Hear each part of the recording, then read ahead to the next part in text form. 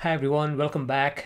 I am switching gears with this video a little bit to cover some of the basic stuff that I should have covered a long time ago, but thanks to you for leaving a lot of messages. Quite a few of you asked me about covering the topic of k-fold cross-validation, especially as it relates to deep learning, which I'll do in one of the upcoming videos. But with this one, I'd like to make sure we are all on the same page when it comes to understanding what k-fold cross-validation is and what the core purpose of this type of cross-validation is. Again, if you want to be notified of this type of videos in future, please hit the subscribe button right now. And also, if you're generous, find the little thank you button right next to the subscribe button and just be generous. Okay, let me jump into this slide deck, and no coding today. I'm going to start that starting the next video. And let's build the knowledge in k-fold cross-validation by understanding the core basics and then getting our hands dirty by coding a little bit to understand the traditional the traditional machine learning models like support vector machine random forest. That would be the next video, and the one after that, let's learn how to do some sort of hyperparameter tuning for these traditional models, and then for deep learning in the one after that. So I hope you'll find these next 3 to 4 videos to be educational and of course useful for your specific research or whatever work that you're trying to do. Jumping in, again on the screen you can see a quick summary of k-fold cross-validation. If you only have a few seconds of your time, this should have given you exactly what the essence of k-fold cross-validation is. Now, starting with understanding what cross-validation is, well, this is basically from Wikipedia. I looked at many sources, but these guys actually did a great job in summarizing it. It's a resampling method. Again, I'm not talking about k-fold cross-validation, even though the terms can be interchangeably used. Cross-validation itself is a resampling method that uses different portions of your entire data to train a model on different iterations, or to train and test a model on different iterations. So you have 100,000 data points, and you create a model and you split the typical way of doing your model testing is, okay, you have some of your data and you train on it and you have some testing data. But then how sure are you that this model actually works on other types of splits of your data set, right? So this is the essence of it. And in machine learning, this specific approach can be used, the cross-validation can be used to compare various models and its parameters. So you have a support vector machine, random forest, and within support vector machines and random forest, you have, for example, different number of splits in random forest. And if you think about deep learning, there are many other hyperparameters, right? So which one is the right one? The cross-validation can be a good approach in terms of tuning your parameters to identify the best settings and the best model for a given type of problem. And k-fold is a specific way of sampling the data. That's it. And as the name k, I mean, you can probably guess this is similar to k-means. K refers to the number. So in this case, the number of groups that the data gets splits into. So that's what k refers to. Okay, if you have k equals to 10, then your entire data gets split into 10 groups. You know, you have 1,000 data points, you have 10 groups. In each group, you have 100 data points. That's it. So that's what k-fold is. And here is another example. Again, this is visual representation of what I just mentioned in the previous slide as text. So you have, let's say, 1,000 data points here, and your k equals to 10. Or in this example, your k equals to 5, right? 1, 2, 3, 4, 5 data points. So at a time, you have 5 data points split that gets used for testing data, and the remaining whatever, okay, let's say for the sake of simplicity, we have 100 data points. Of those, 5 are used for testing, the remaining 95 are used for training. And in the next iteration, you release the first 5 that we have used for testing in the previous iteration for the training purposes, and you move on to pick the next set as your testing. So by the time you reach to k, every data point must have been used as part of your testing, and every other data point was used as part of your training. Again, we're not training the same model over and over by using all of these. We are actually training a given model on this specific data set, and you get a value, a metric, an accuracy metric, for example. You get a validation metric, and you keep that metric to the side. And I'll talk about that in a second. And you train the model again on a different data set, and you test it again, yeah, or on a different split of your data set. So data scaling and normalization, this is a key point, right? So when you do this, when you do your testing and training, you divide your data into, I mean, it's quite common. I have made this mistake quite a few times, and a couple of you pointed it out that I was actually scaling or normalizing the data before doing the split. But please note that, please make this a habit. Do your scaling and normalization after the split has been made. If you learn one thing from this video series, if this is the one thing, then you're in good shape, yeah? Please learn to split your data first into your training and testing, and then perform whatever the scaling, if it is min-max scaler, whatever scaler you're trying to do it after the split. Why is this? Because of this data leakage issue. So let's say you have 100 data points that you're using, and then you do some sort of a min-max scaler. So your minimum value can be, let's say, 1, and your maximum value in this specific split, I mean, in this data set, the maximum value is, I don't know, 99. And then you do min-max scaler, you kind of divide everything by 99 or so, and then you normalize or scale your values. And then you split. Now your test data, even though the test data may not have values above, let's say, 80, it's normalized to 99. Because that was in the original data set. So that information is part of your testing, that information is part of your training, and it can be vice versa. So there is some information about this data that's provided to your training side, right? So you don't want that. That's exactly what's referred to as data leakage. And to prevent that, you split your data first. And if 99 shows up as part of your testing data, so be it. If it shows up as part of your training data, so be it, because you are now normalizing it. And think about the logic behind it. When you're actually, after the training the model, you're applying on new data that it never saw before. And the new data may not be between 1 and 99. The new data may come with its own limits, and you are doing min-max scaler on that new data. So doesn't it make sense for you to scale or normalize on each training data versus on the entire data? So think about it. Yeah, again, this tutorial is not about this data leakage, but again, this is a valuable information that I seriously hope that you keep in mind, and I keep in mind because I do this mistake all the time in the excitement of showing you a given process. I'll try to make it a good habit of keeping that in mind. Okay, now what is a good k-value?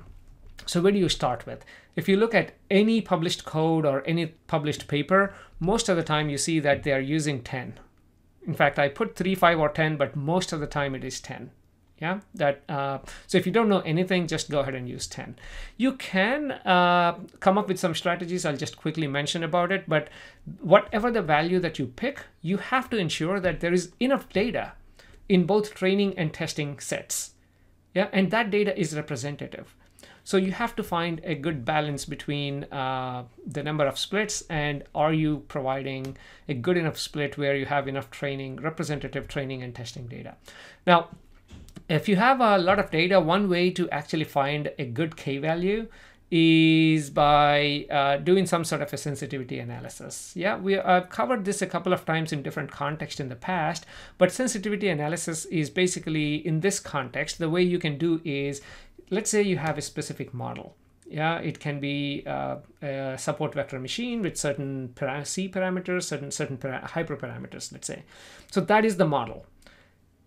You run the same model on the same data, but with different k-values. You split the data with a k equals to 1, k equals to 2, k equals to 3, go all the way to k equals to 20. Of course, it's time consuming if you have lots of data, but if you have small enough data, then this should be easily doable, right? So you do this 20 times, and then you plot the accuracy. Now, how do you know what the accuracy is? Well, excuse me. Well, you actually train the model, the same model, on your entire data. And let's say, okay, that is your benchmark. And with respect to that, how does different splits actually do? And then plot the performance. And at some point, you should see that, okay, after a k value of 10, the performance is not as noisy anymore. So k equals to 10 is the one where it is the least noisy. So let's go ahead and pick that. Yeah.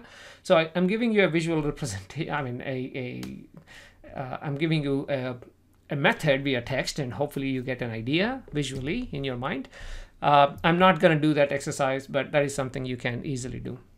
Now, if you set your k equals to n, let's say you have 1000 data points, and if your k equals to 1000, then only one data point is used for testing, right? So, and this is referred to as leave one out cross validation.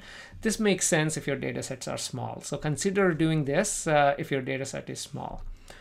And just to summarize this entire k-fold discussion, if your data set is 500 data points and k equals to 10, then I already mentioned this a couple of times, but it's good to summarize it. Your data gets split into 10 folds, right? 10 different folds. And in each, you have 500 divided by 10, 50 data points. Of those, one fold gets used for testing, or if you want to call it validation. So one fold is used for testing, and the remaining 9 are used for training. Yeah, 9 is nothing but k minus 1, right? So they are used for training. So that's a quick summary. And now the question is, how do we use it in Python? Yeah, I'm pretty sure you tuned into this video trying to learn how to do this. We are going to definitely do this in the next video, but here is a quick summary. In scikit-learn model selection, you can import this k-fold, and there are many other parameters you can supply, but this is typically how I use it. Within k-fold, I define number of splits, and I define a random state. So the experiment is reproducible. That's optional. You don't have to. But to keep your experiment reproducible, go ahead and set a specific random state. Again, watch my video on random is not so random. I forgot exactly the number for that video, but just search for that video in my channel if you want to learn more about random in Python. Okay, and I usually set shuffle equals to true, because if you have a whole bunch of data, it initially shuffles and then divides the data into these 10 different folds, and it goes one fold by one fold. There is another incarnation or implementation of k-fold that's called stratified k-fold, and as the name suggests, it's maybe the name doesn't suggest anything, but what it does is anyway, it's very useful if your data is imbalanced. For example, if you have two class problem, and in one class you have like 70% of the data belongs to one class and the 30% of the data belongs to another class, then probably for your testing purposes and training purposes, it makes sense if you divide the data such a way that in your training set, you have the same split. 70% of one class and 30% of the other, right? So if you randomly divide them, then your balance is off, and in some cases you may want that, but stratified k-fold actually gives you a proportional split when you divide your data into testing and training. If your original data is imbalanced, that gets reflected in these testing and training data sets. Cross-validation, again, can be performed two different ways. One, we can deliberately iterate over training and testing. So for example, you say, okay, I want to divide this into n splits, like you have 10 splits, and you can go through, okay, for train and test, like for each split, okay, give me the training and testing data, and then you train the model on each fold within that for loop, and then you evaluate the model, and then you spit out what the accuracy is. And you repeat this for all of the 10 splits. And once you do that, typically you average the accuracy, and then it tells you how good your model is performing for that specific data over k folds. Yeah, that's the typical way. But if all you're after is the cross-validation score, like accuracy, the mean accuracy, or accuracy for each of these folds, then you don't have to deliberately write your for loop. You can actually use, within scikit-learn, you can use cross-val score. Okay, and it computes the cross-validation score like it says, by doing all of that. And all you need to do to run that is to supply the model. Okay, this is my SVM or random forest. We'll also learn how to do it with deep learning later on, like a neural network. And your input, your X and Y data that gets split into how many ever folds you specify here. Yeah. So in this example, CV equals to 10, and then you have to tell what the scoring. You don't have to. It uses default. I think it's also accuracy, the default.